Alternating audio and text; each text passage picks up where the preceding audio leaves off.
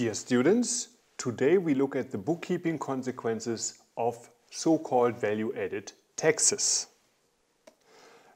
As you already know, when you go to a supermarket or to another store, you buy something, you pay value-added taxes. So you pay basically the net amount plus the value-added tax rate.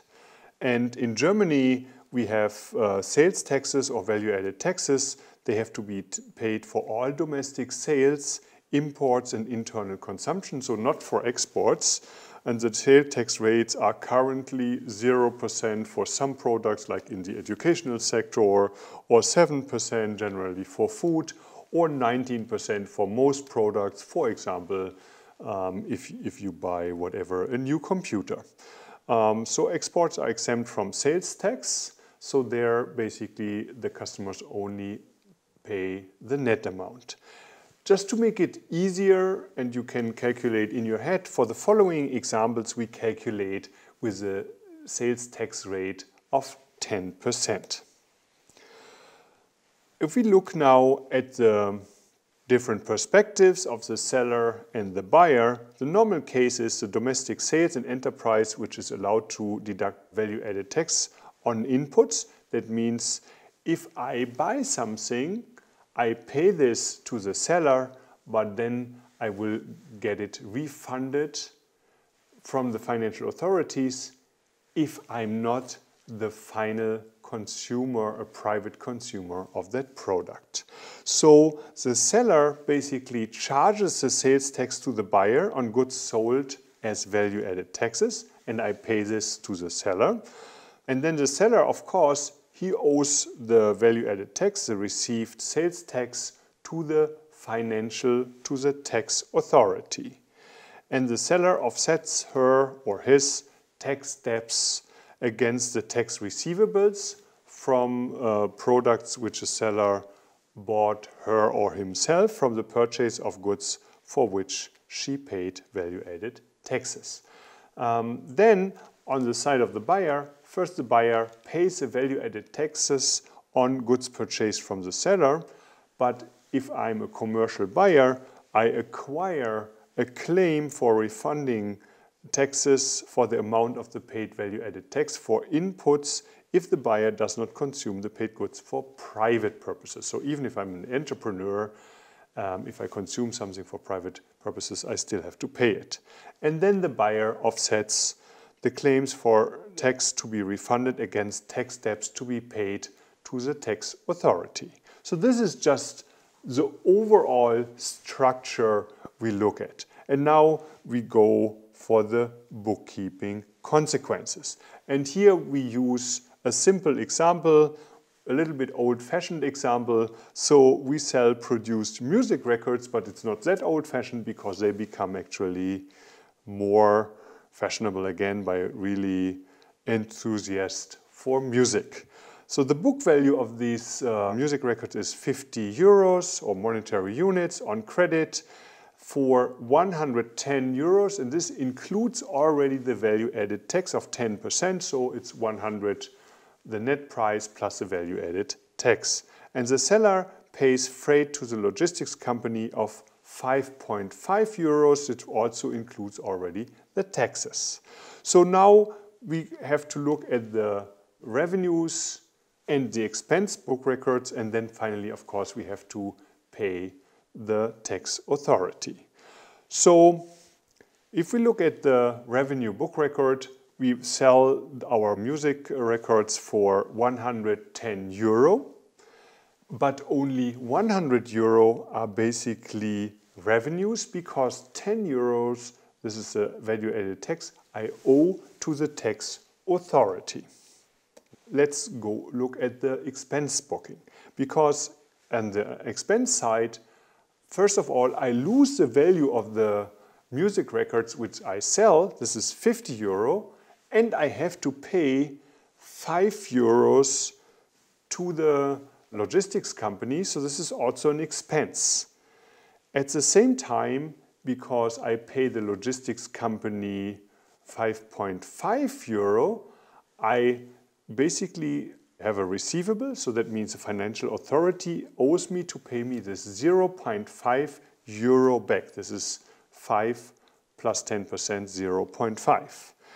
And then my current assets go down because the music records are not there anymore. So I book this on the credit side, two current assets, music record 50, and accounts payable, what I have to pay to the logistics firm, 5.5 euro. And of course, it's very important, like with all book records, we see we have 50.5 here on this side and 50.5 here on the left side of our book record.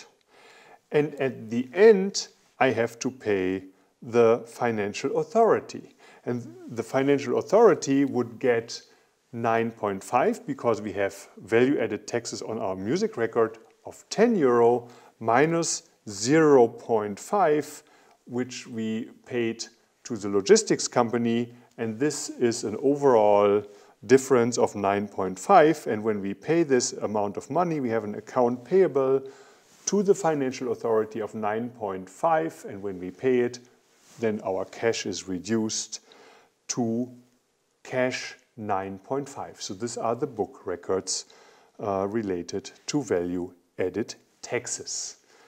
And just thinking a little bit about the situation here, because when we look, usually we have the share of 10%, which we assumed here, but in Germany with most products of 19%.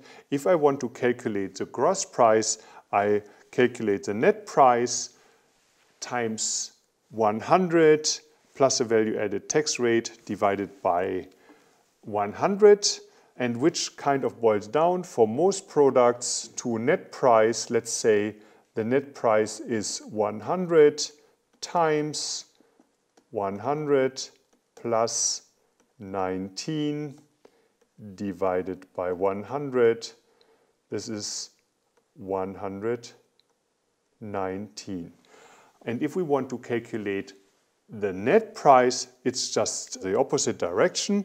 When we know we have a gross price of 119, we divide it by 100 plus the tax rate divided by 100.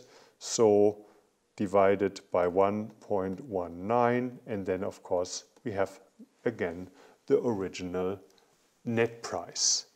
So after posting occurring changes of values of the goods through price changes, return of goods, so that could also be like a discount I give for the customer after the customer achieves a given budget. The calculation basis of VAT changes, so I have to make adjustments if I give any discounts or have any changes in values of the goods to adjust for these changes. If we now look a little bit deeper into the structure, I would like to cover another example. And in this example, we have a gross price of 100 euro, and we want to know what is the share of the value-added taxes in this gross price of 100. So what we basically do is we do the calculation we have just done, and we come to the result that the share of value-added taxes is 15.97 euros. And just going a little bit further, we have here an entire value chain we are considering. And if we look at the value chain, and here we start with a value chain where we have a supplier, and the supplier basically delivers products with a gross price of 15 euros to the manufacturer, and then the value-added tax share is 239, which is the effective value-added tax the supplier pays to the financial authority. Of course, the manufacturer, because he pays or she pays the supplier, gets this back from the financial authority. So that's basically a zero-sum game here. The supplier pays it to the financial authority, the manufacturer gets it back. So the manufacturer, of course, increases the value of the product, increases it to 60 euro and sells it for a gross price of 60 euro to the wholesale company.